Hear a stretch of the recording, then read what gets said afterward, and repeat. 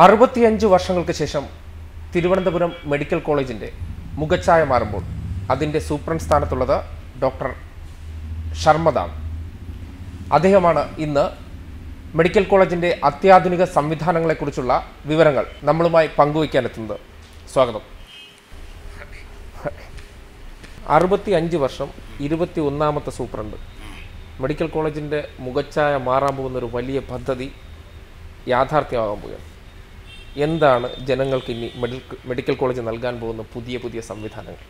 ഓരോ ഗവൺമെൻറ് മാറി വരുന്ന ഗവൺമെൻറ്റുകൾ ഏറെ വികസന പ്രവർത്തനങ്ങൾ നടത്തിയിട്ടുണ്ടെങ്കിൽ പോലും ഇപ്പോൾ ഈ 2016 ശേഷം ഈ ക്യാമ്പസിൽ ഉണ്ടാക്കിയിട്ടുള്ള പ്രവർത്തനങ്ങൾ നേരത്തെ തന്നെ ഇവിടെ ഉണ്ടായിരുന്ന ഡോക്ടർമാരായാലും വിദ്യാർത്ഥികളായാലും മറ്റ് ജീവനക്കാരായാലും അവരുടെ ഒരു സ്വപ്നമായിരുന്നു ഇവിടെ ഒരു മാസ്റ്റർ പ്ലാൻ നടപ്പാക്കുക എന്നുള്ളത്. അത് 717 കോടി രൂപ മാസ്റ്റർ പ്ലാനിന് വേണ്ടി മാത്രം മാറ്റിവെച്ചുകൊണ്ട് മറ്റ് വികസന പ്രവർത്തനങ്ങൾ നേരത്തെ നടന്നുകൊണ്ടിരുന്ന വാർഷിക പദ്ധതികൾ ഇതിനൊന്നിനും തന്നെ ഒരു തടസ്സം വരാതെയുള്ള ഒരു വികസനം വരുന്നത് വഴി ഒരു വലിയ കുതിച്ചുചാട്ടമാണ് നമ്മളിതിൽ പ്രതീക്ഷിക്കുന്നത്. ഇവിടെ മാസ്റ്റർ പ്ലാൻ്റെ 1ാം ഘട്ടത്തിൽ തന്നെ നമ്മൾ അടിസ്ഥാന സൗകര്യ വികസനമാണ് ഉദ്ദേശിക്കുന്നത്. ഒരു ദിവസം 6000-ഓളം രോഗികൾ, 6000 മുതൽ 8000 രോഗികൾ വരെ OPയിൽ ഡോക്ടർമാരെ കാണുന്നതിലേക്കായി വരുന്നുണ്ട് ദിനം പ്രതി. ഓരോ ദിവസവും ചെറിയ വ്യത്യാസങ്ങൾ വരുന്നു എന്നുള്ള ഒഴിച്ചാൽ മറ്റ് സ്ഥാപനങ്ങളിലടക്കം 30,000-30,000-ഓളം പേർ ഇവിടെ വന്നു പോകുന്നുണ്ട്. മണിക്കൂറിൽ 2000 മുതൽ 3000 വാഹനങ്ങൾ ഈ ക്യാമ്പസിനുള്ളിൽ പകൽ സമയം വന്നു പോകുന്നുണ്ട്.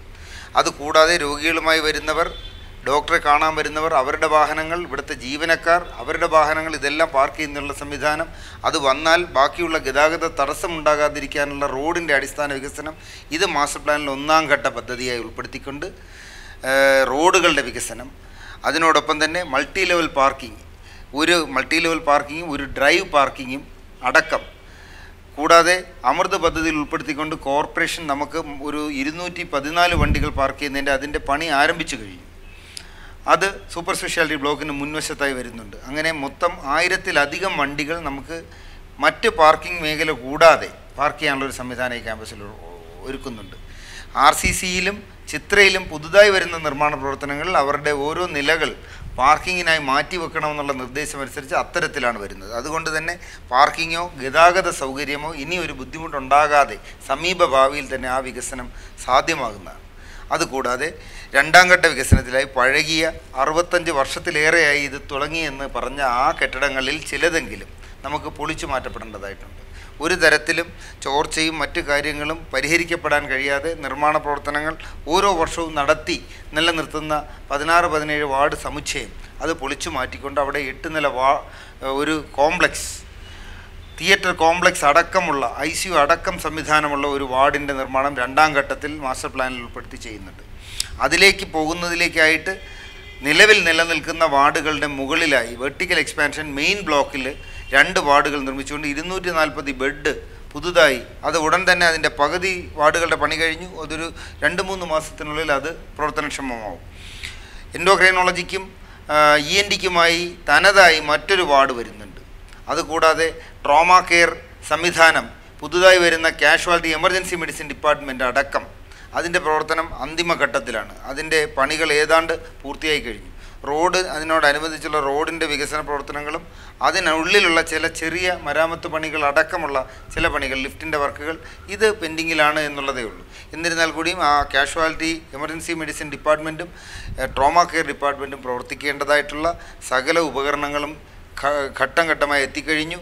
ഇനി അതിനെ ഒന്ന് ഒരുക്കുകൂട്ടി ജനത്തിന് തുറന്നു കൊടുക്കേണ്ട ഒരു അവസരത്തിലേക്കായാണ് നമ്മൾ പോയിക്കൊണ്ടിരിക്കുന്നത്. ഈ കാഷ്വാലിറ്റി എന്ന് സംബന്ധിക്കുന്നിടത്തോളം മെഡിക്കൽ കോളേജിന് എല്ലാ കാലത്തും വലിയ പരാതികളുടെ ഒരു കൂടാരമാണ് കാഷ്വാലിറ്റിയെ സംബന്ധിക്കുന്നിടത്തോളം. ആ ഏറെക്കാലത്തെ ജനങ്ങളുടെ പരാതികൾക്കാണ് ഒരു പരിഹാരമായിട്ടും വളരെ പ്രതീക്ഷയുമായിട്ടും പുതിയ കാഷ്വാലിറ്റി ഓപ്പൺ ആകാനായിട്ടുള്ള ആ അവസരത്തിലാണ് ഇപ്പോൾ നമ്മൾ വളരെ നിയറസ്റ്റ് ആയിട്ട് അത് ഓപ്പൺ ആകുമെന്നുള്ള വിവരങ്ങൾ പുറത്തു വന്നിട്ടുണ്ടായിരുന്നു. എന്തൊക്കെ പുതിയ സംവിധാനങ്ങളാണ് ഈ കാഷ്വാലിറ്റിയിലൂടെ ജനങ്ങൾക്ക് ഇനി ലഭ്യമാകാൻ പോകുന്നത്? ഈ കാഷ്വാലിറ്റിയുടെ നവീകരണ പ്രവർത്തനങ്ങളും ഈ നിർമ്മാണ പ്രവർത്തനങ്ങളും അതിൽ രോഗികൾക്ക് ഏത് തരത്തിലാണ് ചികിത്സ വേണ്ടതെന്നുള്ളതും ആരോഗ്യമന്ത്രി തന്നെ നേരിട്ട് പലതവണ സന്ദർശിച്ച് നമുക്ക് വേണ്ട നിർദ്ദേശങ്ങൾ തന്നിട്ടുണ്ട്.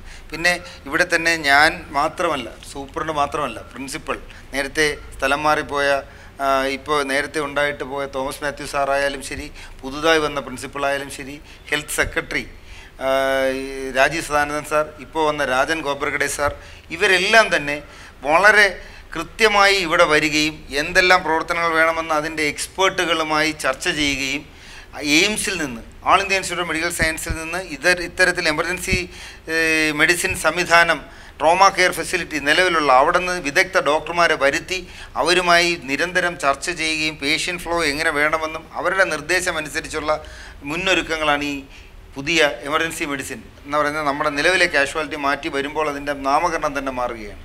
Emergency medicine ഡിപ്പാർട്ട്മെൻറ്റാണ്. ഇപ്പോൾ രോഗികൾ വന്ന് എത്ര ഗുരുതരമായ രോഗിയാണെങ്കിൽ പോലും കാഷ്വാലിറ്റിയിൽ വന്ന് ക്യൂ നിൽക്കേണ്ടതും എന്തെല്ലാം ചികിത്സ എവിടെ കിട്ടുമെന്ന് അന്വേഷിച്ച് പരതി നടക്കേണ്ടതായ ഒരു സാഹചര്യമുണ്ട്. ഏറെക്കുറെ നമ്മളത് പരിഹരിക്കാൻ ഒരുപാട് സംവിധാനങ്ങൾ ഇപ്പോൾ തന്നെ ഈ ഒരു 2-3 കൊല്ലത്തിനകം ഒരുക്കിയിട്ടുണ്ട്. ലാബ് കാഷ്വാലിറ്റിക്കകത്ത് തന്നെ തുടങ്ങിയിട്ടുണ്ട്. ഒരു അപകടം പറ്റി വരുന്ന രോഗിക്ക് അവിടെ വെച്ച് തന്നെ സൗജന്യമായി അതിനകത്ത് അൾട്രാസൗണ്ട് ചെയ്ത് നോക്കി രക്തസ്രാവം ഉണ്ടോ എന്ന് കണ്ടുപിടിക്കാനുള്ള സംവിധാനം നിലവിലുണ്ട്. പക്ഷേ ഈ അവസ്ഥയേക്കാളെല്ലാം മാറിയുള്ള ഒരു പുതിയ സാഹചര്യമാണ് പുതിയ എമർജൻസി മെഡിസിൻ ഡിപ്പാർട്ട്മെൻറ്റിൽ ഒരുക്കിയിരിക്കുന്നത്. ഇവിടെ രോഗികൾ പോയി ക്യൂ നിന്നും ടിക്കറ്റ് എടുത്തും ചെല്ലുന്ന സാഹചര്യത്തിൽ അവിടെ രോഗികൾ വന്നാൽ അവരെ റിസീവ് ചെയ്യാൻ അവിടെ ആളുണ്ട്. രോഗിയുടെ ഗുരുതരാവസ്ഥ അനുസരിച്ച് തന്നെ ഇമ്മീഡിയറ്റായി രോഗിയെ കൊണ്ടുപോയി ആ രോഗിക്ക് എന്താണ് വേണ്ടത്, രോഗിയെ 4ആയി തരംതിരിച്ച് അതിലേറ്റവും ഗുരുതരമായ രോഗിയെ തിരഞ്ഞെടുത്ത് അവർക്ക് പൊടുന്നനെയുള്ള ചികിത്സ, അവരുടെ ശ്വാസതടസ്സം ഉണ്ടെങ്കിൽ ശ്വാസതടസ്സം മാറ്റി ആ എയർവേ സെക്യൂർ ചെയ്ത്, എന്ന് പറഞ്ഞാൽ ഓക്സിജൻ അകത്ത് ചെല്ലാനുള്ള, ഓക്സിജൻ്റെ കുറവാണെങ്കിൽ ഉടൻ തന്നെ ഓക്സിജൻ അവിടെ വെച്ച് തന്നെ കണക്ട് ചെയ്യാൻ കഴിയും. ആ രോഗിക്ക് രക്തസ്രാവം ഉണ്ടെങ്കിൽ ആ രക്തസ്രാവം നിയന്ത്രിക്കാനുള്ള ഉപകരണങ്ങൾ ആ കാഷ്വാലിറ്റിക്കുള്ളിൽ തന്നെ ആ റെഡ് ഏരിയയിലേക്ക് കയറ്റി ആ ഗുരുതരമായ പരിക്കേറ്റതായാലും ശരി, അല്ലെങ്കിൽ ഒരു ഹാർട്ട് അറ്റാക്കോ മറ്റെന്തെങ്കിലും ഒരു പക്ഷാഘാതമോ എന്ത് തരത്തിലുള്ള വിഷം ഉള്ളിൽ ചെന്ന് വരുന്നോ സ്നേക്ക് ബൈറ്റോ എത്തരത്തിൽ ഗുരുതരമായ അവസ്ഥയിൽ വരുന്ന രോഗികളെയും പൊടുന്നനെ ഒരു ടീം അറ്റൻഡ് ചെയ്യുന്ന ഒരു സാഹചര്യമാണ് ഇനി വരുന്നത്. ഗുരുതരാവസ്ഥയിൽ വരുന്ന രോഗികളെ അത്തരത്തിൽ പലപ്പോഴും 1 മണിക്കൂറിൽ 40 രോഗികളാണ് ആവറേജ് നമ്മുടെ കാഷ്വാലിറ്റിയിൽ വന്നുകൊണ്ടിരിക്കുന്നത്. 40 രോഗികൾ വിവിധ തരത്തിൽ ഗുരുതരാവസ്ഥയുള്ള രോഗികൾ കാണും. എന്നാലും ഏറ്റവും അടിയന്തരമായി ശ്രദ്ധ വേണ്ട 4-5 രോഗികളായിരിക്കും അതിലുള്ളത്. പക്ഷേ ഈ സാധാരണ ചെറിയ രോഗം അല്ലെങ്കിൽ മറ്റെന്തെങ്കിലും ക്ഷമയോടെ നമുക്ക് നോക്കാവുന്ന രോഗികളും ഇതിനിടയിൽ വന്ന് അവരും ആവശ്യക്കാർ അത്യാവശ്യം അറിയിക്കും, ഞങ്ങൾക്ക് ഉടൻ പോകേണ്ടതുണ്ട്, അല്ലെങ്കിൽ ഞങ്ങളുടെ ശ്രദ്ധിക്കുന്നില്ല. അത്തരത്തിൽ മൈനർ ഇഞ്ചുറിയായി വരുന്നവർ അവർക്കും ശ്രദ്ധ കൊടുക്കും. അവരെ ഗ്രീൻ ഏരിയ എന്ന് പറഞ്ഞ് സെപ്പറേറ്റ് ഒരു ഏരിയ ഉണ്ട്, ആ ഏരിയയിലേക്ക് മാറ്റി അവർക്ക് എന്തെങ്കിലും അവരുടെ അസുഖം മൂർച്ഛിക്കുന്നതായി വന്നു കഴിഞ്ഞാൽ ഉടൻ തന്നെ അവരെ യെല്ലോ ഏരിയയിലേക്ക് മാറ്റും. യെല്ലോ ഏരിയ എന്ന് പറയുന്നത് ഒരു ഡോക്ടറുടെ നിരീക്ഷണം വേണ്ടത് ശരിയായി വരാം, അല്ലെങ്കിൽ അതിന് ഗുരുതരാവസ്ഥയിലേക്ക് പോകാം. ആ 2 രീതിയിലേക്ക് മാറുന്നതിനെ അതനുസരിച്ച് തരംതിരിച്ച് അങ്ങോട്ടേക്ക് വിടുന്ന സംവിധാനം. കൂടാതെ റെഡ് ഏരിയയിൽ റിസസിറ്റേഷൻ, രോഗിയുടെ ജീവനും അടിസ്ഥാനമായിട്ടുള്ള ബാക്കിയുള്ള കാര്യങ്ങളും തിരികെ പിടിച്ചു കഴിഞ്ഞാൽ ഉടൻ തന്നെ അവരെ ICUയിലേക്ക് മാറ്റണമെങ്കിൽ ICUയിലേക്ക് മാറ്റും. ഇല്ലാതെ പുതിയ തിയേറ്റർ സമുച്ചയം തന്നെ അതിനകത്തുണ്ടായിട്ടുണ്ട്. ഇപ്പം നിലവിൽ 2 മേജർ തിയേറ്ററുകളും 1 മൈനർ തിയേറ്ററുമാണ് എമർജൻസി OT സംവിധാനത്തിൽ നിലവിലുള്ളത്. പുതുതായി വരുന്ന ഇതിൽ 6 മേജർ തിയേറ്ററുകളും 1 സെപ്റ്റിക് തിയേറ്ററും അടക്കം 7 മേജർ ഓപ്പറേഷൻ ടേബിളുകളാണ് രോഗിക്കായി ഒരുക്കിയിരിക്കുന്നത്, സജ്ജമാക്കിയിരിക്കുന്നത്.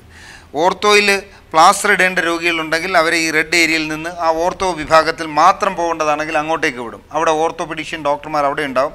ഇവിടെ തന്നെ എമർജൻസി മെഡിസിൻ്റെ ഡോക്ടർമാരാണുള്ളത്. ആദ്യം റിസീവ് ചെയ്യുന്ന ട്രയേജ് ഏരിയയിൽ എമർജൻസി മെഡിസിൻ്റെ ഡോക്ടർമാർ ആ രോഗിക്ക് അടിസ്ഥാനപരമായി കൊടുക്കേണ്ട എല്ലാ പരിചരണങ്ങളും കൊടുത്തു കഴിഞ്ഞാൽ ആ രോഗിയുടെ പൾസും BP-യും സ്റ്റേബിളായി ഫ്രാക്ചർ ഉള്ള രോഗികളാണ്, അതിൻ്റെ പരിചരണമാണ് വേണ്ടെങ്കിൽ ഉടൻ തന്നെ ഓർത്തോ വിഭാഗത്തിലേക്ക് വിടും. അതല്ല ENT-യുടെ സംവിധാനമാണ് വേണ്ടെങ്കിൽ ENT-യുടെ ഡോക്ടർ അവിടെ കാണും. അതല്ല oral and maxillary facial surgeon, dental surgeon അവരുണ്ടെങ്കിൽ അവരുടെ വിഭാഗത്തിലേക്കാണ് അങ്ങോട്ടേക്ക്. അങ്ങനെ വിവിധ വിഭാഗങ്ങളിലുള്ള ഡോക്ടർമാർ, സർജൻ അവിടെ കാണും. സർജറിയിൽ സൂച്ചർ ചെയ്യേണ്ട മുറിവ് മാത്രമാണ്, അല്ലെ എക്സ്റ്റേണൽ ഇഞ്ചുറികൾ മാത്രമാണ്, ഇൻറ്റേർണൽ ഇഞ്ചുറി നമ്മൾ പ്രതീക്ഷിക്കുന്നില്ലെങ്കിൽ അങ്ങോട്ടേക്ക്. അതല്ല ശസ്ത്രക്രിയ ചെയ്യേണ്ട കേസാണെങ്കിൽ നേരെ തിയേറ്ററിലേക്ക് പോയി അവിടെ അനസ്തീഷ്യ ഡോക്ടർ കാണും. അവർ കണ്ട് ഈ രോഗിയെ ശസ്ത്രക്രിയയിലേക്ക് എടുക്കും.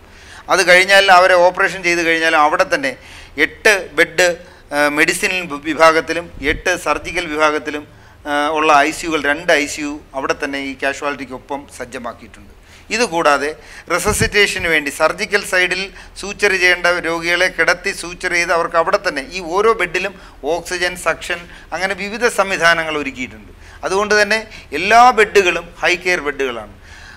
ഒരേ സമയം തന്നെ നമുക്ക് എത്ര രോഗികൾ വന്നാലും അവരെ പരിചരിക്കാവുന്ന ഒരു സംവിധാനം അവിടെ ഒരുക്കാൻ കഴിയുന്നു എന്നുള്ളതാണ് ഇതിൻ്റെ ഏറ്റവും വലിയ വിജയം.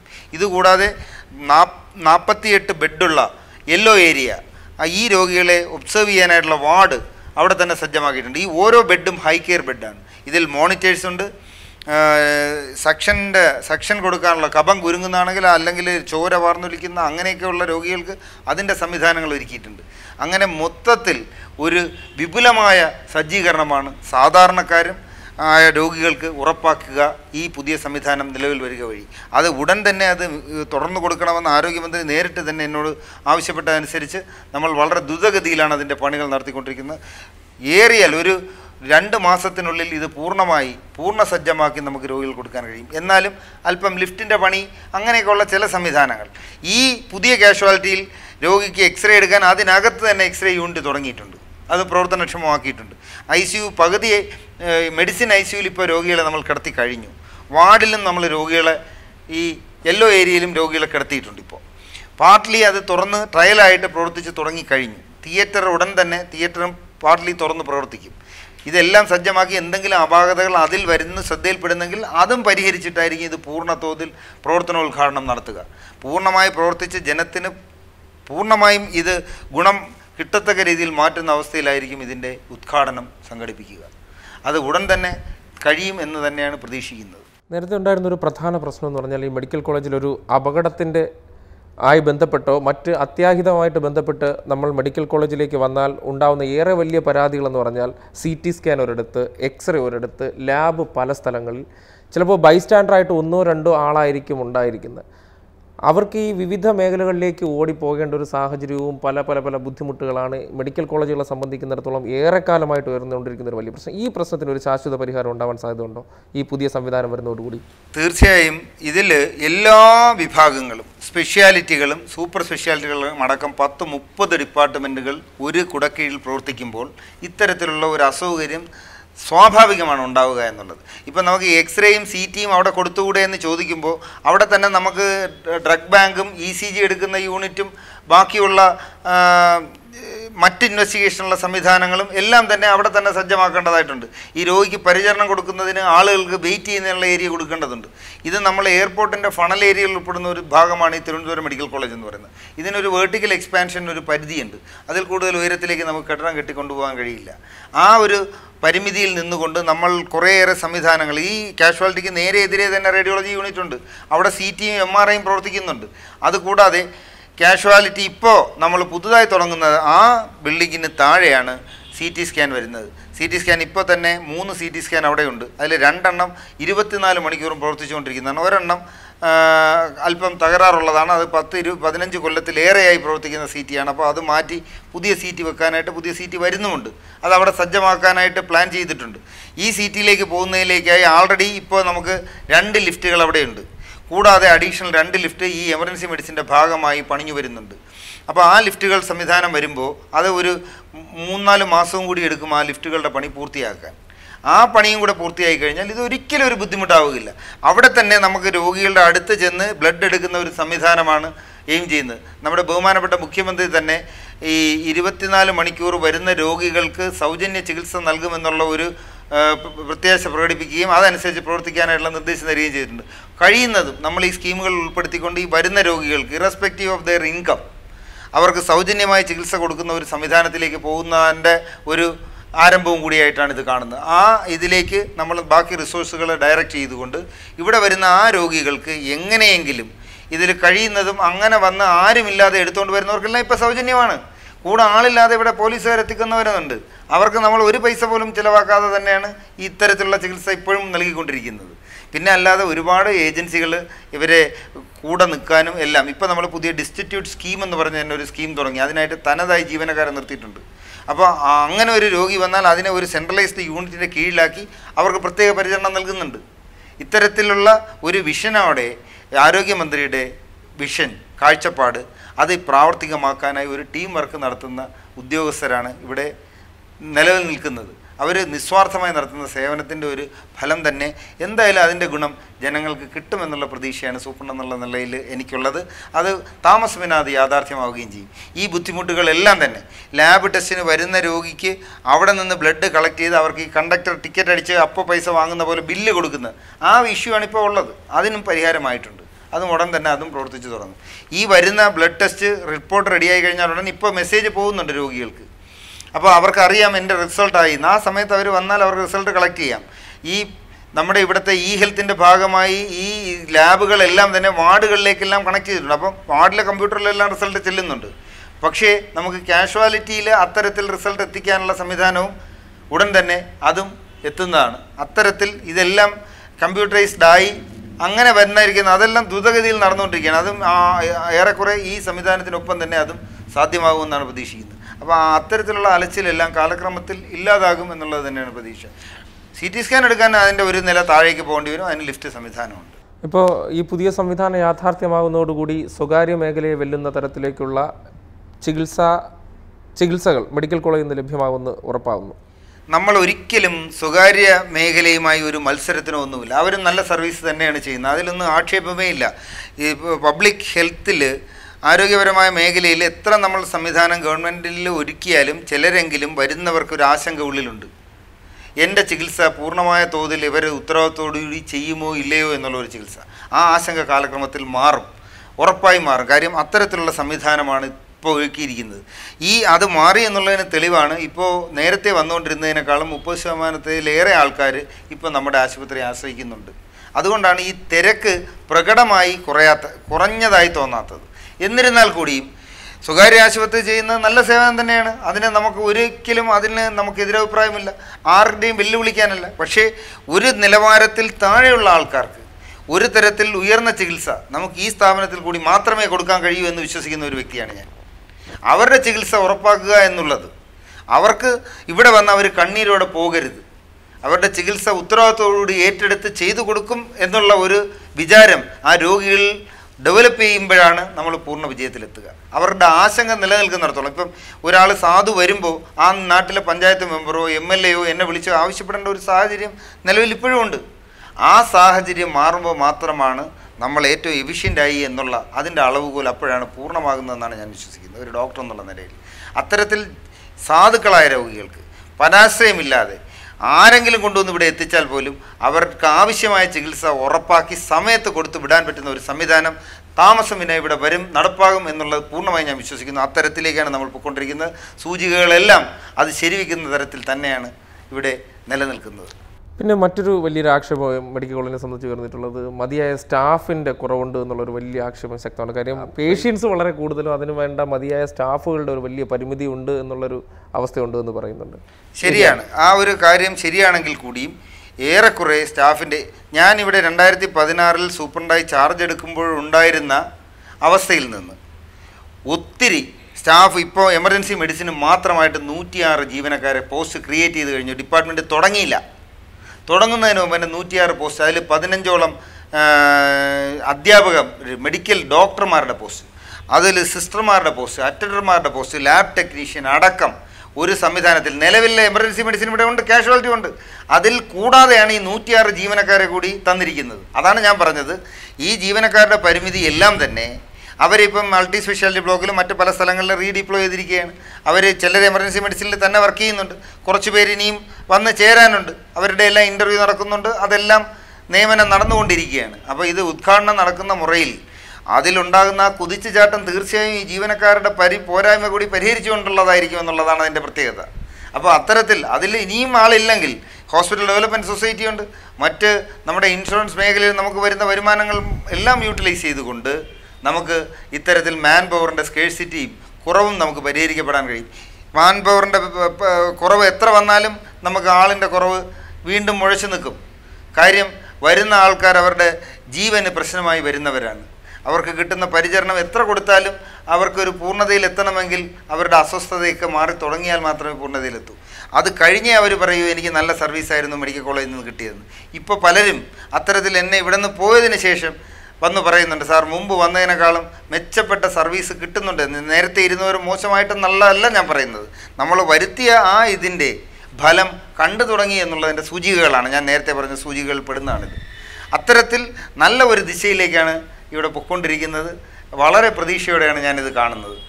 നല്ല രീതിയിൽ സാധുക്കളായ ആൾക്കാർക്ക്, വേറെ ഒരിടത്തും ആശ്രയമില്ലാത്തവർക്ക് ഇവിടെ നല്ല ഒരു ചികിത്സ ഉറപ്പാക്കാൻ കഴിയും. ഒരു കാവലായി ഇവിടെ ഡോക്ടർമാരും ജീവനക്കാരും ഉണ്ടാവും. അത്തരത്തിലൊരു സംസ്കാരവുമാണ് നമ്മളിവിടെ വികസിപ്പിച്ചെടുക്കാൻ ശ്രമിക്കുന്നത്.